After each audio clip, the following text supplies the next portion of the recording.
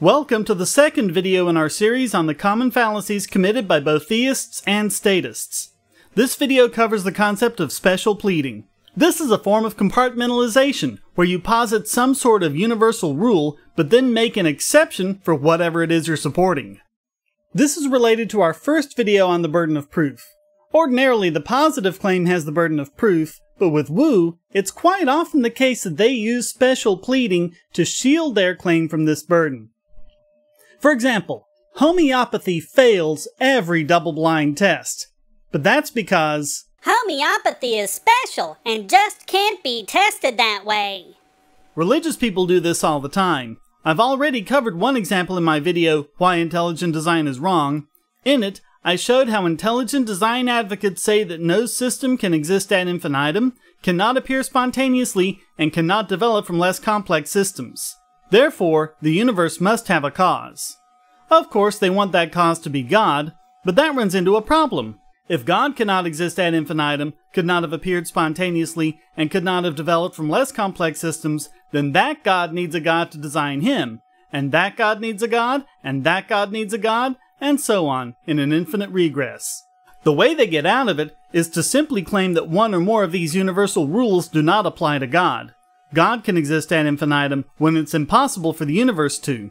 But they don't realize that they've just shown that their universal rule isn't so universal. And as Carl Sagan pointed out, if you're going to say that the universe was created by a God who always existed, why not just save a step and say that the universe always existed?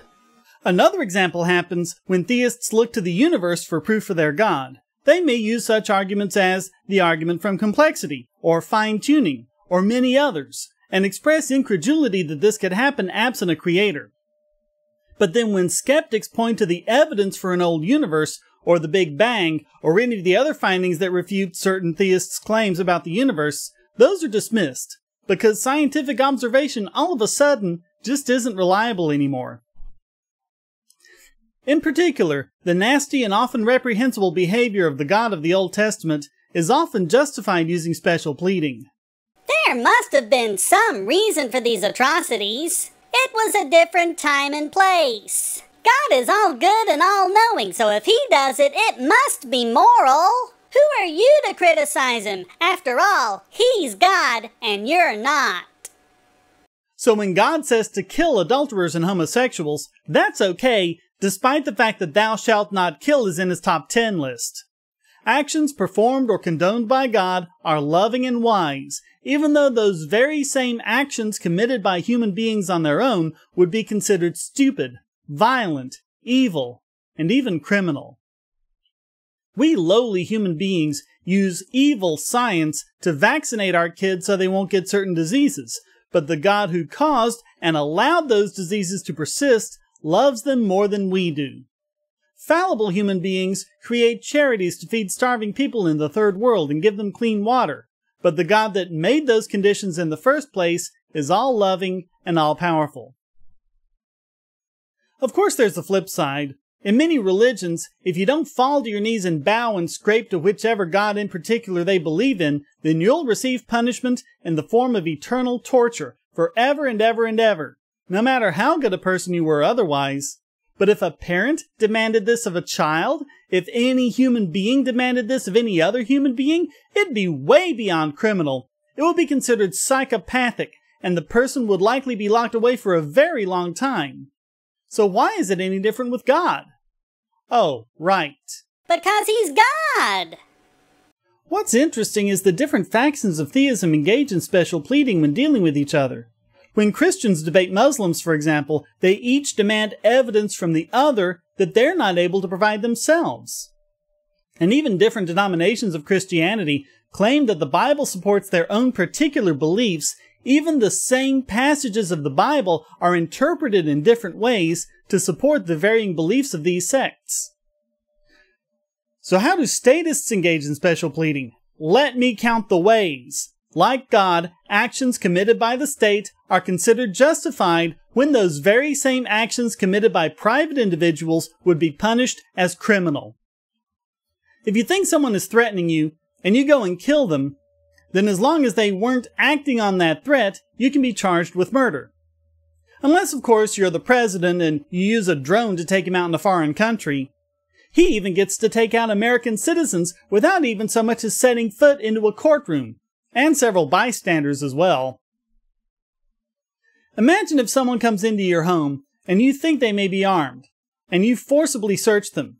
This could easily be considered battery in a court of law, and if you search them on their genitals, you could even be convicted of sexual assault. But if you're at an airport and your uniform has the letters TSA on it, all of a sudden it's acceptable, and what are you complaining about? Do you want the terrorists to win? Why do you hate America? Another example is the misanthropy that permeates many forms of statism. The idea that humans are fundamentally evil, or irrational, or greedy, or selfish, or whatever. And therefore we can't just leave them to their own devices. We need a government to keep these people in line. But who is going to comprise this government? Government is just a group of people, nothing more. So if people are fundamentally greedy and selfish, then it stands to reason that government will be greedy and selfish as well. Unless you somehow think those in government are cut from a different cloth?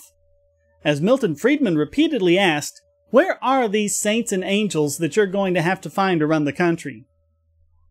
And even beyond that, statists assert all the time that we need a government to do X, Y, or Z because no private entity could. We need government to feed the poor. We need government to manage our retirement. We need government to fund science. We need government to create jobs. We need government to fix the economy. On and on and on. But what is so special about the group of people in government that gives them abilities that other people in the private sector don't have? If you say that a certain group of people can do something that no other group of people can do, you're ascribing to them supernatural abilities. And politicians become priests, and saints, and demigods. This is what libertarians mean by the phrase, the cult of the omnipotent state. The assertion that only government has the skills and knowledge to perform these tasks. Personally, I have to give the edge to the theists here. At least they acknowledge they're positing the supernatural. Statists try to hide it. Want proof? Just check in the comments of this very video. I'm certain you'll see statists denying it here. And like religion, statism even engages in special pleading among its own factions. When George W. Bush started lying to get us into wars with Iraq and Afghanistan, the Democrats were outraged and even called for his impeachment.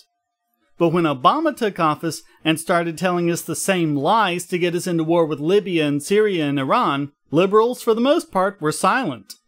Up until the 2008 election, anti-war rallies attracted hundreds of people, most of whom were waving Obama signs. After Obama took office, most anti-war rallies consisted of about a dozen libertarians and a tumbleweed. Even many liberal commentators have bemoaned the fact that the anti-war protests have slackened immensely under Obama. Another example is the NSA wiretapping scandal. During the Bush administration, this was a terrible thing, but under Obama, what's the big deal? And yes, it goes the other way too, before you Democrats engage in your favorite activity of playing the martyr. The IRS scandal where they arbitrarily punished Tea Party groups has outraged Republicans, even though the practice dates back at least to Richard Nixon. Where was the outrage when their guy was doing it? And oddly enough, statists even engage in special pleading when trying to attack libertarianism.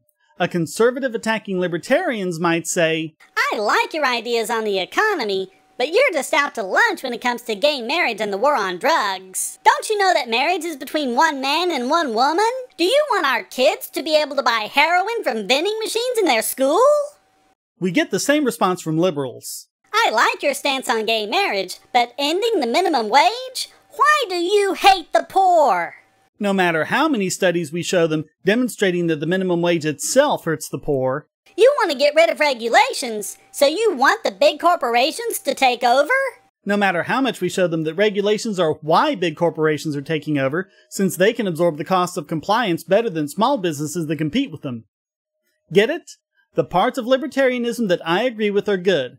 It's those parts that disagree with my pet government projects that become insane and stupid.